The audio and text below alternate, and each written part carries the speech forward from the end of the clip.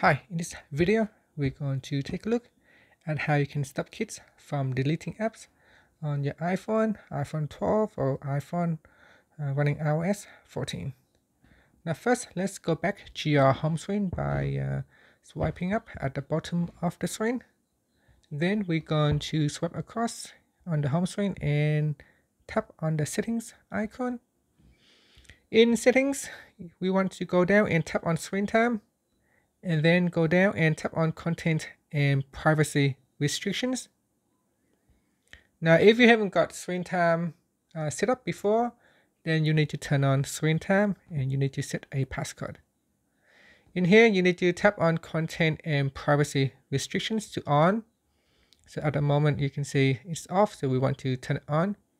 Once you have turned it on, you tap on iTunes and App Store purchases, and then tap on deleting apps. In this screen, you can choose don't allow, so tap on don't allow and then swipe up. Now let's try to delete an app on the home screen here. So if I touch and hold, I have the option to remove app and then say remove from home screen, so I can actually remove the shortcut but not the app itself. So if I go to my app library, you can see I still have Photoshops available for me to use. So here I've got Photoshop Express right here. So there's no option for me to delete the apps.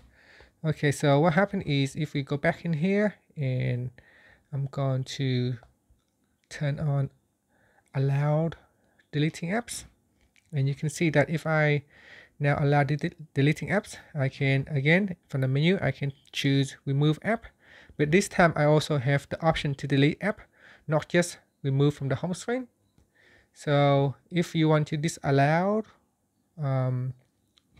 deleting apps from the home screen or deleting app from your device, then you can simply go in here and then we're going to choose don't allow deleting apps, and that's it. And this time again, you can see if I choose remove app, that deleting app is gone. You no longer have the option to remove an app from your device. And that's it. Thank you for watching this video. Please subscribe to my channel for more videos.